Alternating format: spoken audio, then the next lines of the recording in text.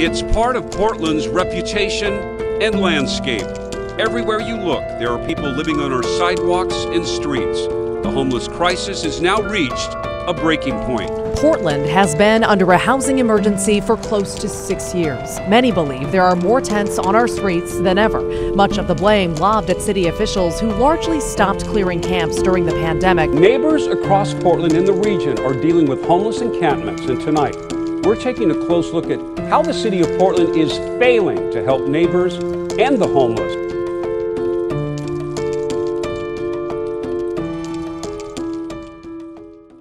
Over the past 2 decades, the local homelessness crisis has slowly risen to become an ever greater issue. As of January 2020, 14,665 people are homeless in the state of Oregon. Out of that number, 825 are family households. The local and state government seems to be unable to stop this exponential issue. Thankfully, homeless shelters have helped to work towards a solution. I went to the Good Neighbor Center, a homeless shelter for families, to learn how they have been serving the homeless. To learn more about the shelter, I interviewed Genevieve Sheridan, the executive director, Robert Cutshall, an employee for 20 years, and Katheryne and Max, 2 past residents.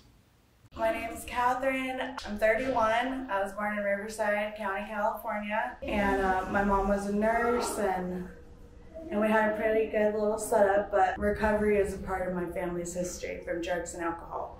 And so it did make its way around to me. Because of poor choices I had made due to addiction, I ended up suffering natural consequences like homelessness.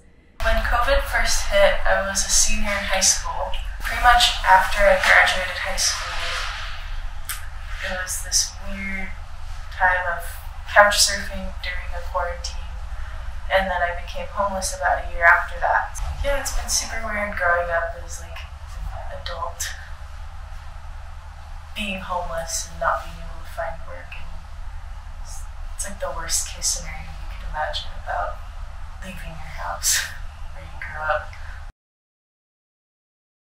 Well, I would say not having established income, and of course the price of housing. It keeps going up and income doesn't keep going up. So wage stagnation and the skyrocketing cost of living combined, and we do not have structures in place to support families with small children. And the majority of parents who come here are employed, but they are employed with low wages, and right now there's no child care to be had. When I wanted to get better, I found Good Neighbor Center, and they opened the doors to me and the kids. There's nothing that they did not do to support us and help us. Every avenue that you would see a family need for sustainability. And I was like one of the hardest cases. They helped me pay off a property debt, to fix my credit to make me eligible. They navigated avenues as far as legal trouble that I had been in the past that disqualified me. And with all their help and support, now I have like a case manager for a whole year. I have constant support with that kind of stuff. And we got to move into our first home, a brand new 3-bedroom, 2-bathroom. My son is autistic and ADHD and a toddler. They helped me email schools, find out what programs he was eligible for. They helped me communicate with these people that would give him his Oregon eligibility. And now he has a whole team of people, and he's progressed beautifully. And my daughter Emma, she loves the Good Neighbor Center. She wants to go back all the time. She loves the staff there. They just gave us so much love. Like, they did their jobs, and they had jobs to do, and they did them wonderfully, but they went way above the job thing. The Good Neighbor Centers helped me by, taking me from off the street into a temporary shelter to now permanent housing, which is amazing. In the way that they were able to get me connected to food assistance and help me with food stamps and getting me connected to potential support groups. It actually helped me get back in touch with my family, because now that I have a steady place to stay and I have support, I've been able to reach out to family members that I haven't talked to in the last few years. If it weren't for the Good Neighbor Center, I'd probably still be on the street and begging for people's change. It's quite literally changed my life. I think we're being more holistic than ever. So right now, this 9-room family shelter is what we're known for, but it is just a fraction of what we do. We actually serve at any given moment 3 or 4 times as many families outside of the shelter as inside. So we have a supportive housing services program at a newly constructed affordable housing complex called Viewfinder. We serve 20 families there, and then we have 12 families that we serve in scattered site affordable housing.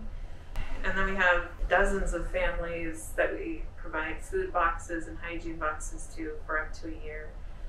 So many families who come here may come from generational poverty. Families can only stay here for 6 to 8 weeks.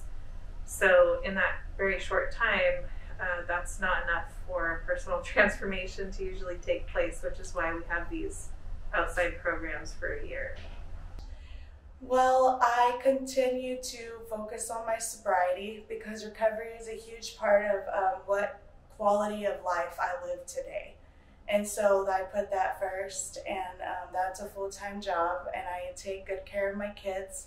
Good Neighbor put me in a position where I can break many generational curses. And so I believe like my goal is to fix it here and then fix it in my home and then go out and pay it forward by taking my healed, happy self into the world and helping other people fix it.